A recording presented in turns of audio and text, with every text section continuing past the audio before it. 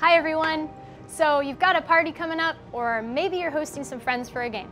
But you want to put out more than just a veggie platter and some potato chips.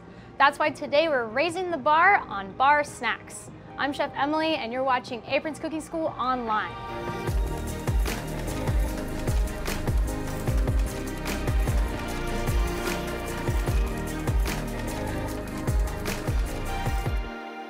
For the snacks, we have two we're gonna make today. We have Candied Chili-Garlic Peanuts and a Chorizo Pigs in a Blanket with Sofrito-Truffle Mayo. Sounds delicious, but first we need to start off with our peanut recipe. So over here, we have a pot with the candy probe thermometer. We are going to add in 3/4 cup of water and 2 cups of granulated sugar. And we wanna bring this sugar up to 240 degrees. And that's gonna take a little bit of time. Also, give your sugar a little bit of a shake so that way that water evenly distributes it in the pan. So leave it alone, let it go, and once that sugar comes up to a boil, you're gonna slowly start to see the bubbles change. All right guys, so if we take a look here, we are at 240 degrees. Perfect. We do need to remove the thermometer though, and it's pretty hot. So I'm gonna carefully pull that off with a towel, set that aside. And we have our other ingredients which we need to add in now. We have chili pepper flake, a little bit of garlic paste. Love garlic, so good. Some salt, and don't forget those peanuts. These are salted peanuts, but we added a little extra salt. Okay, and now we're going to give these a really good stir. Definitely want to constantly mix this and scrape the bottom because that way we can get the sugar agitated a little bit and it's going to start to crystallize. And I'm going to turn the heat on just for a moment and give that still another stir. Make sure you have your parchment lined tray ready to go. We're going to add these onto our pan. And whatever you do, I know you want to eat these now, but you got to wait till they cool down. I'm gonna let these peanuts cool down for a moment. I'm gonna go ahead and clean up some dishes and grab the ingredients for our next bar snack. All right, so we're ready for our next bar snack, our pigs in a blanket. I do need to cut up our chorizo. If you haven't had chorizo before, it's a Spanish dry cured sausage. We do wanna cut it a little bit smaller so we can fit that theme of the bar snack, bite-sized pieces. So I just cut this length in half, and I'm gonna cut it in half one more time, lengthwise. And then we're gonna cut these into thirds, just like that, okay? So for our dough, we're using a buttermilk biscuit. And we're gonna divide them up a little bit smaller. If you guys are familiar with these, we all use these at home. I'm always afraid of the popping part of this, but just gotta give it a quick tap. And there you go. Wanna separate each piece because I'm going to cut one of them in half. So what we're gonna do is we're gonna rip this in half, and that way we can take 2 of these together and put 1/2 on each. So you have 2 little dough balls there.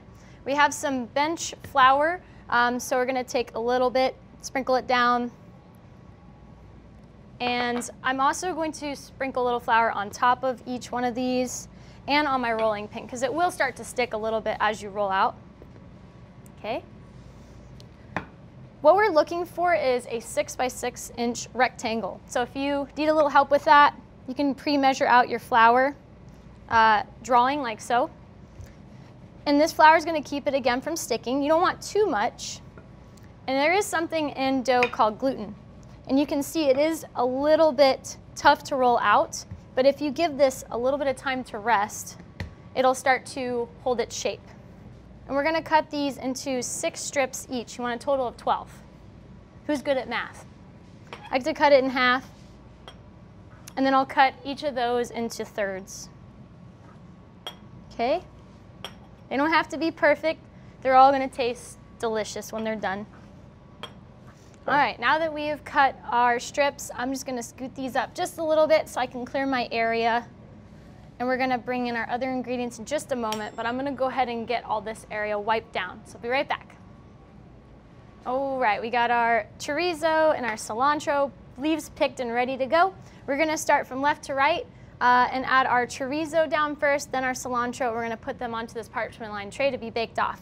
So I like to do one step all at the same time. That way you're not going back and forth with the cilantro and chorizo.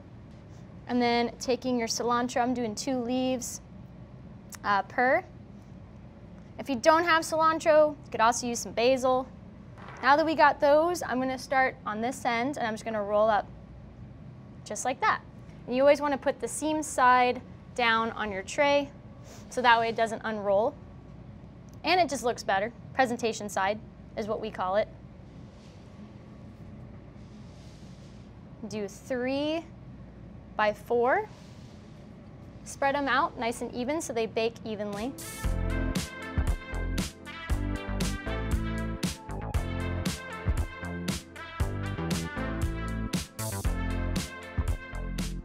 We're gonna go right into our oven. I have a 400-degree oven preheated. I'm gonna open that up, stick it right in. Now we need to make our Sofrito-Truffle Mayonnaise for our pigs in a blanket. So I have 1 cup of mayonnaise. To that we're gonna add our sofrito. Sofrito literally translates to stir fry. It's used in a lot of different dishes, everything from stews, soups. It's made up of tomatoes, bell peppers, red onions, oregano. I'm gonna add 2 teaspoons of truffle oil to this. If you haven't had truffle oil before, try throwing it on your pizza. It's really great. I'm gonna add salt and pepper. So give this a good mix. I'd say this would be even great with some wings, tater tots. There you go, tater tots. That sounds delicious. So now let's check on our pigs in a blanket in the oven. Beautiful golden brown on the top. I'm really excited to go ahead and give one of these a taste. I'm gonna go ahead and dunk into our mayonnaise. That is delicious. I love the cilantro and the chorizo together. It's funny because you wouldn't think that's a biscuit. Kind of reminds me of pizza dough, but it's super soft and flaky. It's small enough where it'd be great to have a few of these and share amongst your friends. Overall, fantastic. Now I really want to try these peanuts. You can definitely see a chili pepper flake in there. So crunchy, sweetness, saltiness, all of our favorite things in a snack. So don't be afraid to raise the bar for your next party. Use the link to download these delicious snack recipes and be sure to check out our other Aprons Cooking School videos and subscribe for more great content from Publix. Thank you for watching.